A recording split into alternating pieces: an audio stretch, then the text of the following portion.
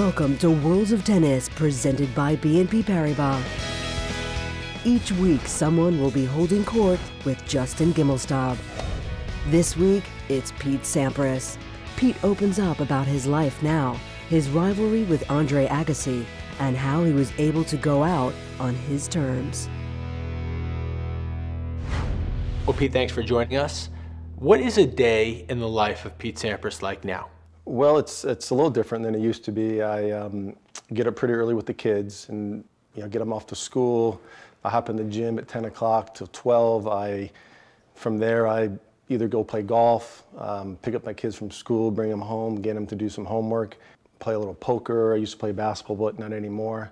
And just try to keep a life of keeping myself in motion, just trying to keep myself with a schedule that's structured. And I just think working out, being in the gym is important for me. Do you believe that your talent was overrated while your work ethic and your will were underrated? I believe that's the case. I believe my will was one of my strongest assets. That people that knew me, I wasn't like Rafa that was being all energetic. I was a little more subdued, but I had the strong will to just win every match I played, to stay number one, to win majors. I wasn't always like that. I didn't really feel that until I was about 23. And so I was talented. I had this big serve. I moved well. I did all these really good things, but people didn't see sort of the will that I have. I mean, I was strong-willed. I was stubborn. I was in my own little world. I isolated myself from a lot of people, and just, that's the way I felt like I had to be at that time to stay number one. I couldn't be everyone's friend. I didn't have the time for it. I just was focused on winning, and that was my deal. And it came across a little bit like that in interviews or press conferences at majors. I was very quiet, kept to myself. I was all about winning, and that was my style. Where did that will come from? Well, it came from one loss, a 92 U.S. Open final. I remember waking up playing Edinburgh. I woke up not nervous, happy I got to the final. I did it. And I remember playing the match. I lost the match, and I felt like I sort of gave in the match. I didn't fight hard. I didn't dig deep, and it bothered me. Like I quit. And I think I took that feeling for the rest of my career, that I would never let that happen again. And I just felt like I was a little soft. I didn't have that competitive will and that competitive, how bad do I want it? And so from that loss, from the rest of my career, I just changed my whole outlook, my work ethic, just everything became just a little more serious. Pete, like a lot of people that are great at things, they make it look easy. You made it look easy. Is that one of the reasons you believe that people had a tough time connecting to how hard you had to work at it? Yeah, I think it was, because I did have this big serve and this big game, and everything looked pretty easy. And it was not a lot of hard work went into it, not a lot of dedication. It was a lot of work, a lot of dedication, and it was figuring out my life, my lifestyle I wanted to lead, and I was willing to sacrifice more than the rest. And people see it looked easy, and I moved well, and it was fluid, and it didn't happen overnight. You've always been sentimental and emotional, but you just didn't let people see it. Correct. There were certain times and places, and I sort of used tennis as an outlet for me in some ways, that it was moments would make me uncomfortable, or as a kid, I just used tennis. I was good at it as an escape in a way, and it was all about me. No one could get in the way of what I was trying to do. And I remember, even when I played a little bit of Andre and Boris, I was always a little intimidated by them with their aura. It's like, even walking on the court with them, it was Andre, and you hear all the stuff, and Boris, But once you start playing, all that stuff went away. All the anxiety, all the intimidation. I always remember that feeling. Like it's the ultimate one-on-one sport. There's nothing that can really get in the way of that. It's interesting you mentioned Andre and Boris's aura, yet deep down between the lines, you've always expressed, at least to me privately, that when it got just between the lines, that you had tremendous self-belief. Yes. In that matchup. Yes. I just felt I was a little better. I just felt, I didn't beat him every time I played him, but I don't know, I just believed that I was better than everyone. And not in an arrogant way. I didn't have to talk about it. I just deep down, I knew I was, even when I was struggling for those 2 years where I didn't win a title, I just still felt like I was the best player in the world. More holding court with Justin and Pete a little later on. But next, John Wertheim and the editors from Tennis.com debate where Serena Williams and Roger Federer are in their careers. We'll be right back. Worlds of Tennis is brought to you by BNP Paribas, the bank for a changing world, and by World Tennis Day. Join the worldwide celebration March 3rd. For information, go to worldtennisday.com.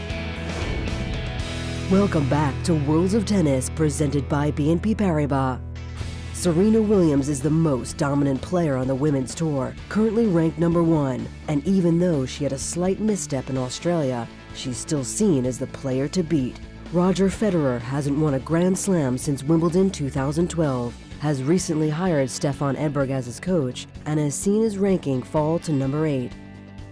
John Wertheim and the editors from Tennis.com, Peter Bodo, Tom Parada, and Andrew Freeman debate the future of these two greats in the sport. We have two tennis players. They're both 32 years old, born actually within a few weeks of each other. They each have 17 majors, but Serena Williams and Roger Federer at very different points in their career right now. Where do you see both of them going, Pete? Roger's such a terrific athlete, so light on his feet. He can, he's got a couple more years in terms of being able to get around a court very well. He's had some back injuries, but other than that, he's never had one of those, like 2 months off because of a tennis elbow or a badly sprained ankle or something like that. Serena, on the other hand, she doesn't move all that much on a court unless she has to. So, she could be out there for a long time just nailing winners. So, I think both of them have some serious long-term potential still. Does that mean they're going to win Grand Slams? I think in Serena's case, the likelihood is very high. I think she's got a couple more majors in her for sure. Roger, I'm not so sure about Roger just because of how it's been going lately. I think Federer will be in the game longer than Serena. I just don't know that he'll be at the top longer than Serena. For some of the reasons that Pete said, he's very light on his feet. I think he's going to stick around. I think he could still win a major if the situation is right and he's playing well and the right player is not playing well or is not in the tournament or whatever the case may be. Serena can win no matter what, as long as she's playing well. The other interesting thing to me is on the coaching front, she has a relatively new coach, and by both her account and the coaches, although he's a little more polite about it, it's really helped her game. Usually at that stage you see what you see with Roger, which is here's a guy who for years didn't have an official coach and was cleaning up, dominating the game, and now he's making these sort of changes that feel a little desperate, might be too strong a word, but like he's searching. He's a little unsure of himself, which is something we're not used to seeing from him. The one other thing I do want to say though about him, because it always comes to mind for me, is Pete Sampras. For 2 years before he won that last US Open, people were screaming for Pete Sampras to retire. Fans wanted him to retire. Wimbledon defeat, a lot. Yeah, but not just that, no titles. I mean, Federer hasn't gone a year without a title. And he's still making it deep into slams. And I think Federer believes it could happen, and he knows better than we do. I think one thing about him that maybe doesn't get talked about enough that makes me think he will stick around for a while is that he knows everybody likes to watch him play, and he's still the most popular guy out there of the men, or right there. Right. And he likes that everybody likes to watch him play, and he wants to please in that way. I mean, I do think there's an aspect to him that says, I'm an entertainer in some way too. It's not just about whether I'm #1, and I think he enjoys that feeling from crowds, and so that might keep him out there unless he really plummets in the rankings. In which case he's not playing that much anyway. I say you should play mixed doubles with Serena. They could both play until 45, like Martini did, exactly, and people will get to see him. No, I mean, we've talking about two of the greats of all time, Serena and Federer, and I think how they play out in 2014 is a top shelf storyline. Thanks, Tennis.com. When we come back, there's more Holding Court with Justin and Pete Sampras on Worlds of Tennis, presented by BNP Paribas. Welcome back to Worlds of Tennis, presented by BNP Paribas. Now back to Holding Court with Justin and Pete Sampras. Who was your greatest rival? Well, I think for the most part, it was Andre. He was a phenomenal player and did a lot of things that I didn't like on the court. He returned well and made me move a lot and made me work on my service games. He was a great competitor. He moved well. I mean, he was a great player, and he had that extra gear that not a lot of guys had. Do you like Andre? Yeah, we competed hard. We fought for majors. We fought for the best player in the world for a few years, and throughout the whole competitive days, we got along quite well. respectful through the media. There wasn't any bad blood. And, you know, we've had a few awkward situations since we retired, and just... Does that emanate from the fact that you guys are just so different in every possible way? I think it is. I think we look at things a little differently, and we play differently. Our personalities were different. I think Andre looked at me as a little too single-minded, and, you know, I might have looked at him as, you know, a little too flamboyant or a little bit up and down with his career, and how do you go from 1 in the world to 120 in the world? You know, you know, it was just sort of touch and go for a few years there. How tough was that towards the end of your career when everyone started doubting you and people actually started blaming Bridget? Yeah. And it's always ironic because they spent so much of your career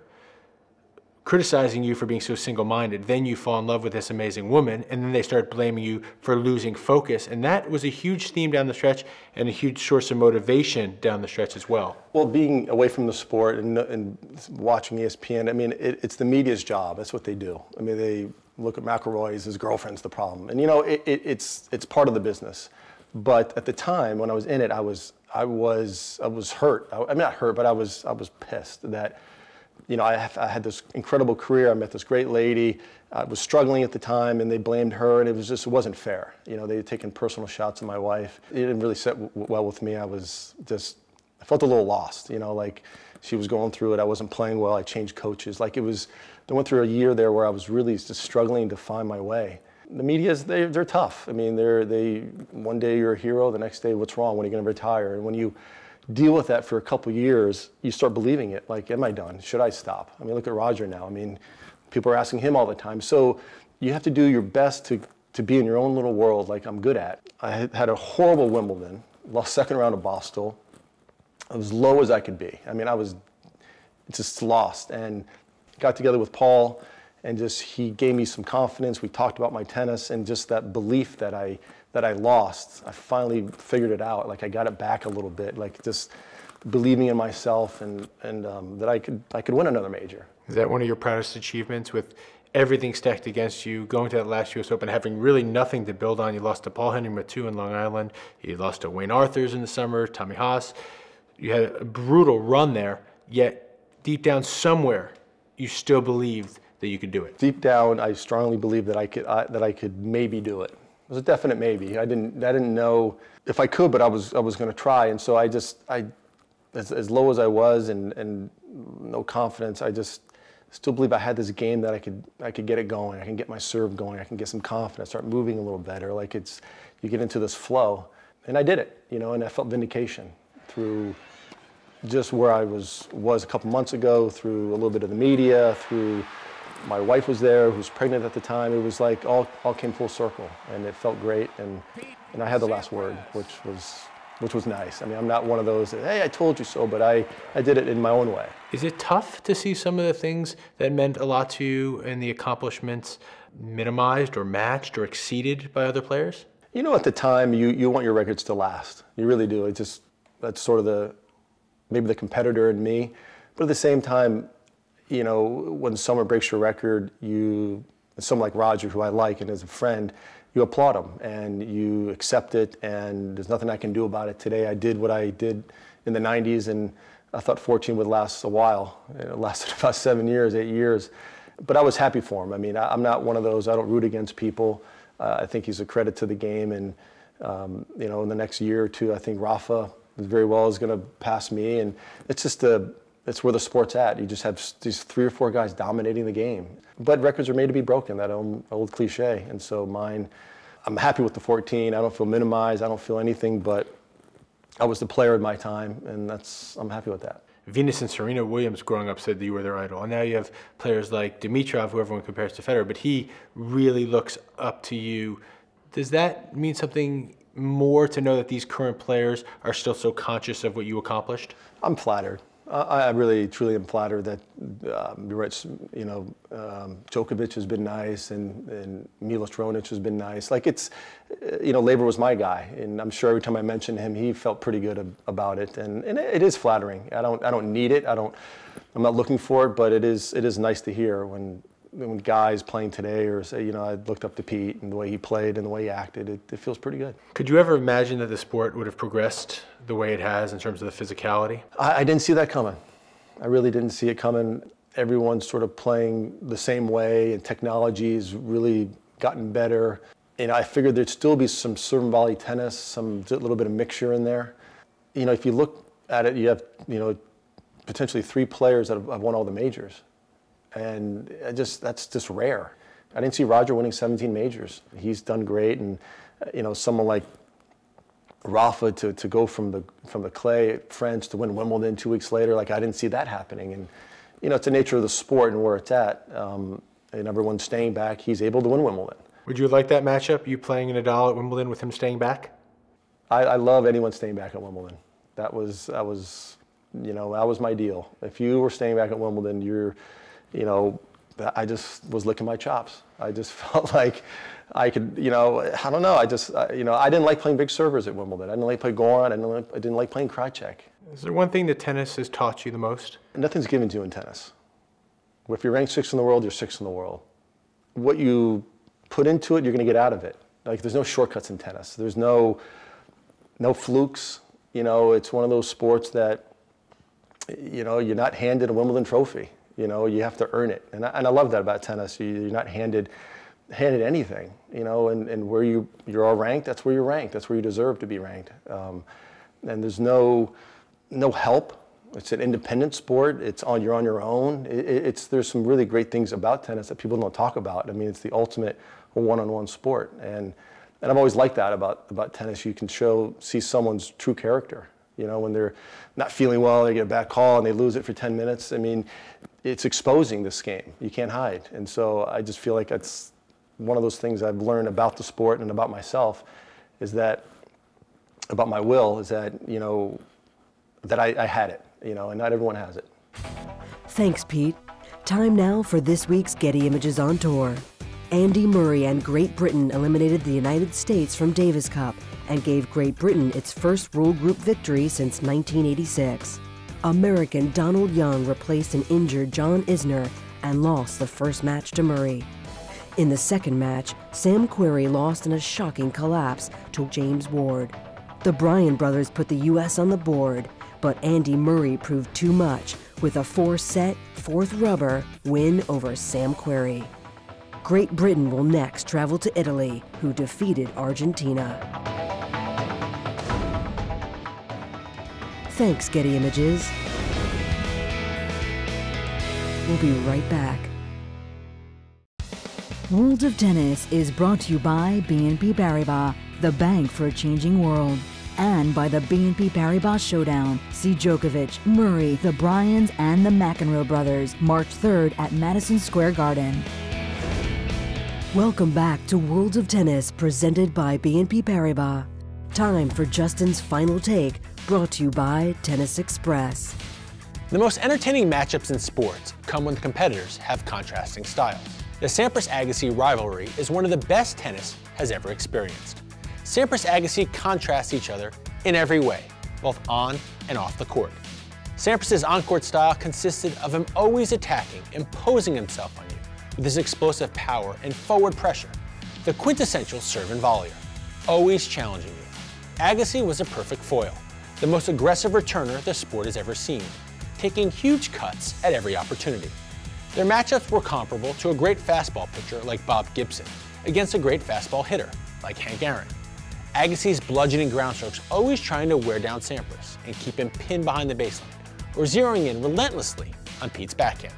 Their personalities and demeanors amazingly varied even more than their playing styles. Sampras never wanted to let you in, never wanted to show his opponent or the public any element of who he was or how he ticked. Agassi wanted, even needed you to go along on the journey with him. Andre cared about everything going on around him. Pete benefited from his singular focus and isolation. I have the ultimate respect and enjoy my friendship with both of them, but their differences are what makes their rivalry so compelling, even now. Thanks, Tennis Express. Now here's a look at the upcoming tour schedule, brought to you by Wilson.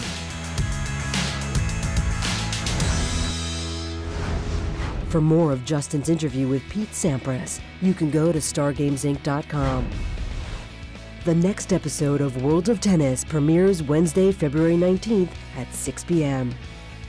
In the next Holding Court, Justin spends time with Andre Agassi. See you next time on World of Tennis, presented by BNP Paribas.